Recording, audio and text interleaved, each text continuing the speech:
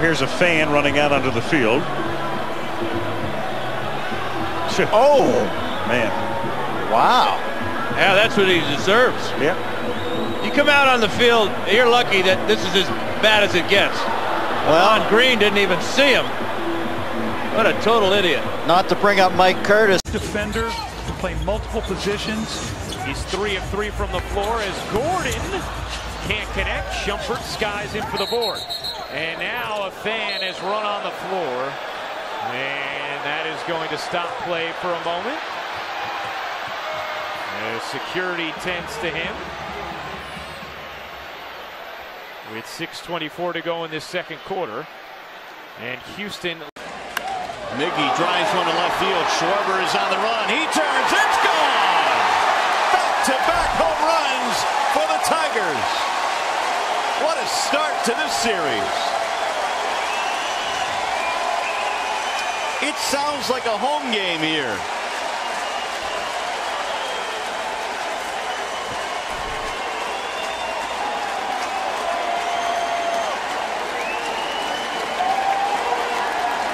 This shows the importance of Miguel Cabrera in the lineup, what he can do. Just energizing this crowd, which almost seems like a hometown crowd, like you mentioned. Hamill has thrown strikes in all 7 pitches. The Tigers have swung at 7 strikes. They've gone back-to-back home runs, 5th set of back-to-back home runs this season for Detroit. And now Joe Maddon came out, and we'll see what he's going to challenge here. Jerry Davis is the crew chief, the home plate umpire. There's Joe Maddon. He quickly came out after that home run.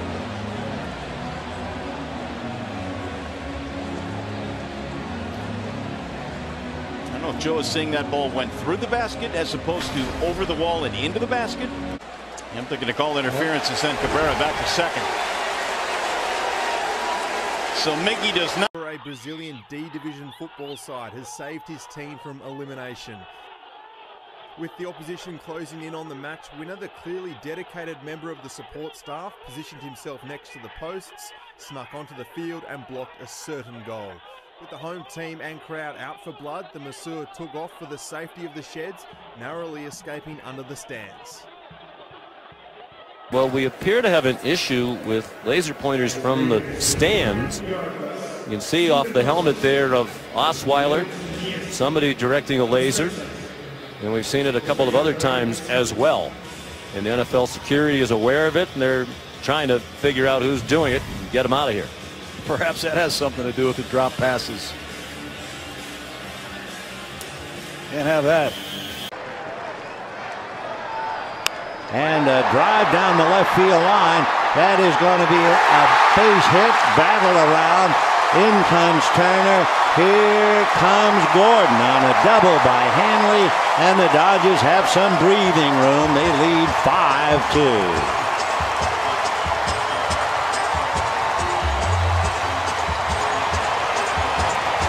So Harris gives up the hit. The runs are charged to Daniel Hudson, who has now been charged with 3. What was a 2-2 tie is now 5-2 Dodgers in the 8th. Breaking ball, Hanley went down to get it and pulled it into the left field corner. Reimold trying to catch up to it, but no chance. The ball looked like it was touched by a fan. And we will see now what that does to the runners. Kirk Gibson came out. That's such a thoughtless thing to do. Yeah, you drop it now, but you touched it. So the ball should be dead immediately, and that might take a run off the board. So we'll see how they decide. See if D. Gordon is sent back to third.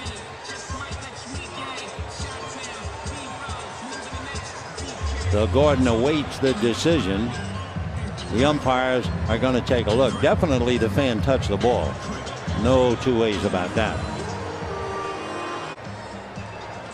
Big at bat for D. 9 pitches and a base hit to drive in a tiebreaker.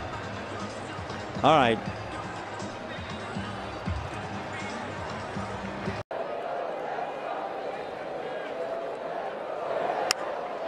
Down the left field line for Hannigan. It is falling fair and headed towards the corner. Bogaerts heads for third, and the fan touched it. He interfered with the ball, and that's going to be costly for the Red Sox. Bogaerts will be brought back to third base as a fan interferes, and now they're checking to see whether or not they're going to challenge this or not. Fan reaching out on a ball down the left field line. Oh, he definitely had something to do with that. That's just going to be a double. Runner will not score. No way. Although you never know what would have happened if he didn't touch it. And it's up to the umpire's discretion as to where they place the runners. And I guess John Farrell's argument would be either way Bogaerts scores. At least that's what he's thinking about. We'll see as he's out there talking to the umpires. He's not officially asked for a challenge here. To me, he could judge that he could have scored on this ball, but my guess is they won't. Crew chief is Jeff Nelson, who he is talking to.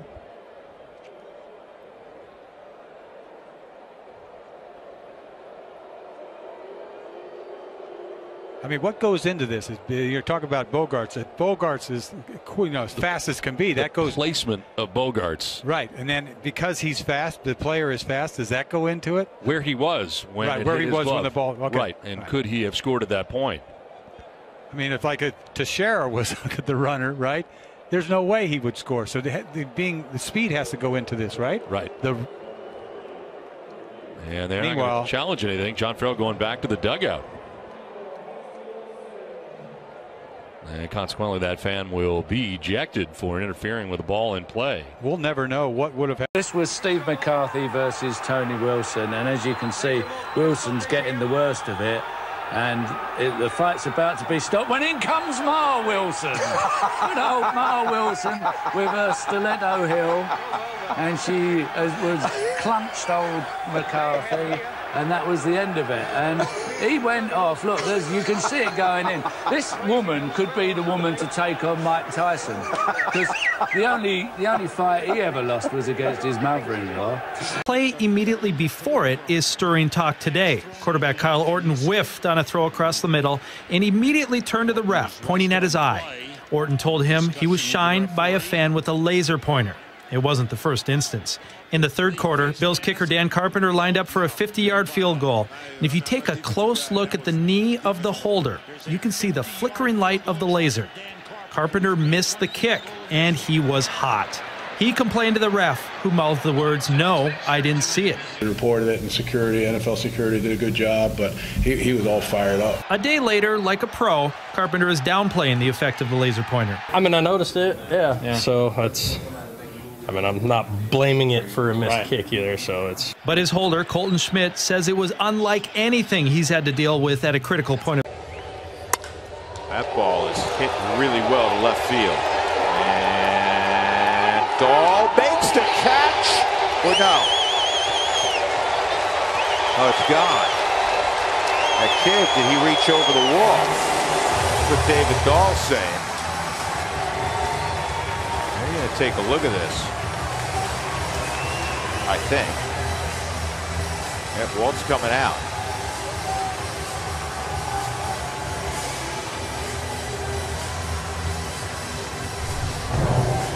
David Dahl gets to the wall as you're taught. That kid reached over. He reached over the wall. And then he gloated. That's not going out. Yeah, I hope he gets kicked out for gloating. Not supposed to show gloat. Going to be close, but I don't think that was going to go out.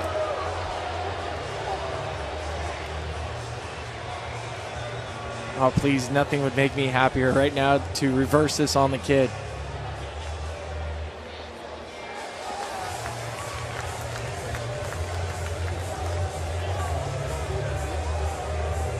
What was the name of the kid for the Yankees back in the day?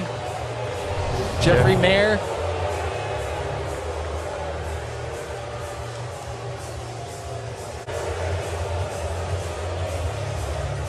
If it takes them that long to figure it out, they're probably saying it's an out or trying to figure, obviously, interference. They're going to award him a double. Out. Yeah. Now, there you go. Yeah. Charlie looked right at him and said, what do you got to say now? Oh, that's great. That kid's got a story for the rest of his life. It's the right call. It is. It is. That's great. Well, I hope David Dahl gets a chance to sign that baseball for the kid after the game. That's hilarious.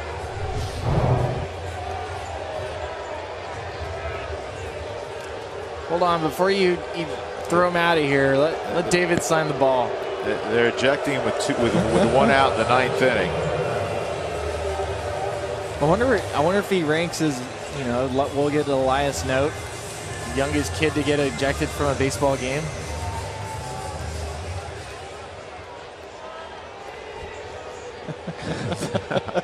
Do you know what?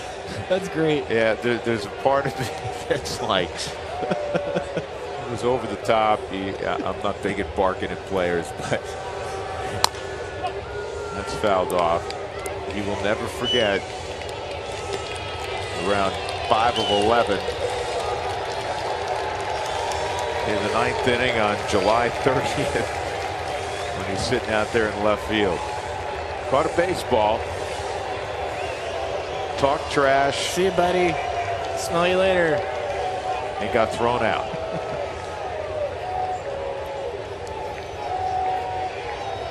I hope we sit next to him on the... It's not going to be called. First and goal for New England. Toss it to Hogan. Hogan gets hit inside the 5 by Stephon Gilmore. Some fan threw something right out on the field too at about the 1-yard line. Yeah, initially I thought it might have been a flag, but I didn't say it because it didn't look yellow.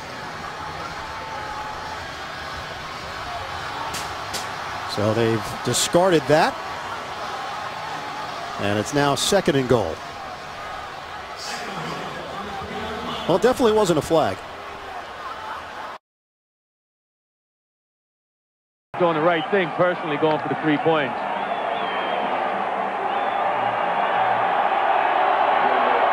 Worshing, it'll be a 20-yard chip shot.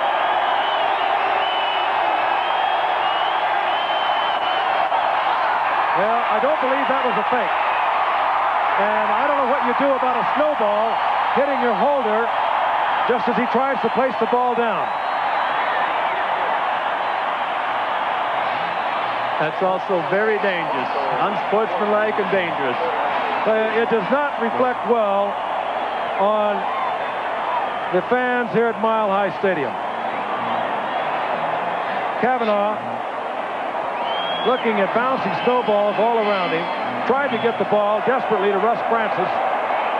It's incomplete, and the Broncos take over with 11 seconds remaining. Oh, you hate to see that. The actions of 1, 2, 3 or 4 fans casting all kinds of shadows on so many. There's the snowball I spoke of. Had to be distracting.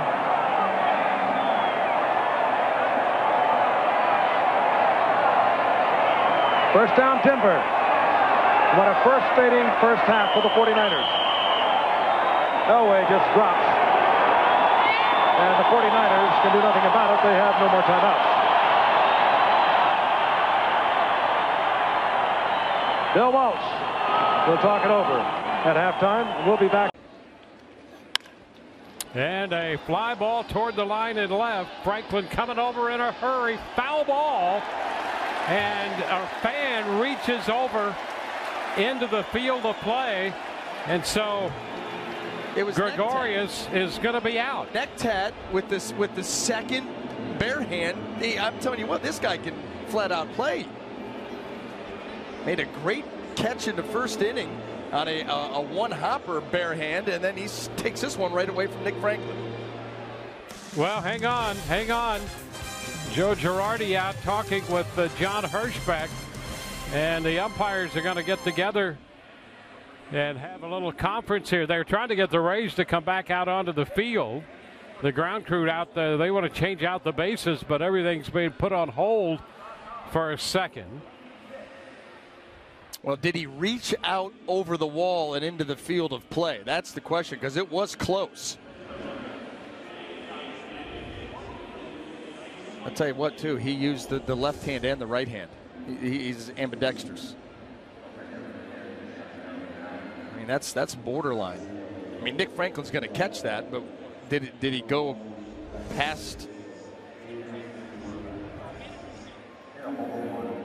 Yeah, that's going to be the determining factor here as Hirschback breaks up their conference and again talks it over with Joe Girardi. And so they want to take a look at that. So close. And here's the thing. I think an ejection hangs in the balance, right? One would think so. If they come back and rule that he reached over, then, I mean, then you got to go. Yeah, so they're ruling on whether it's an out, and if it is, then a potential ejection. Yeah, that's exactly right. I just like the fact that the guy made two great plays.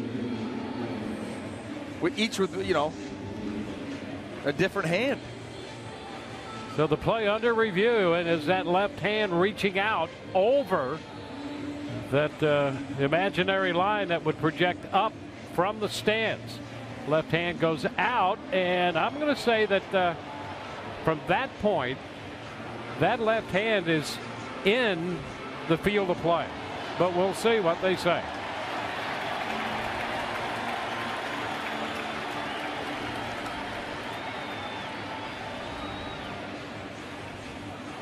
Oh.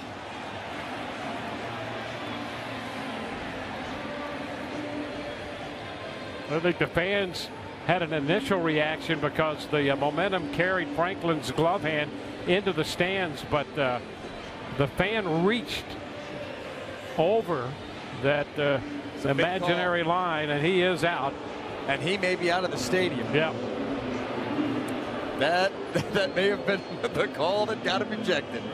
So that's going to end the inning. The Yankees leave 2 after that review. And they're going to call it a day down there. He's on his way out of here. He had to wait until the call was made, and now they walk him out. 8-3 Rays.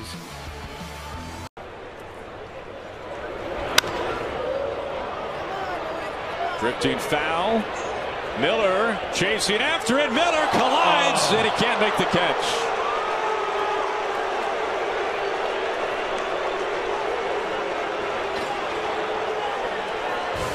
Calling it a catch. We'll take a look at it again.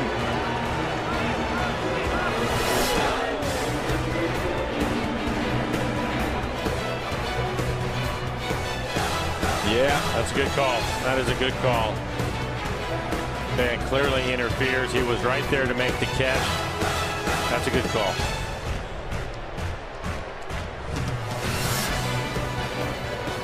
And it looks like they might want some further discussion about this. Looks like the replay gear has been brought out.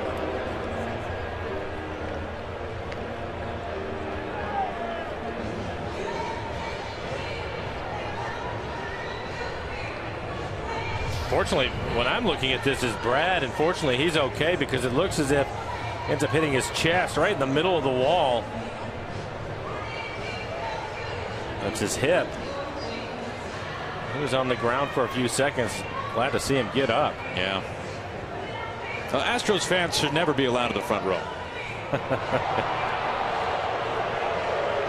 Take a look at his hip again as he slams into the wall.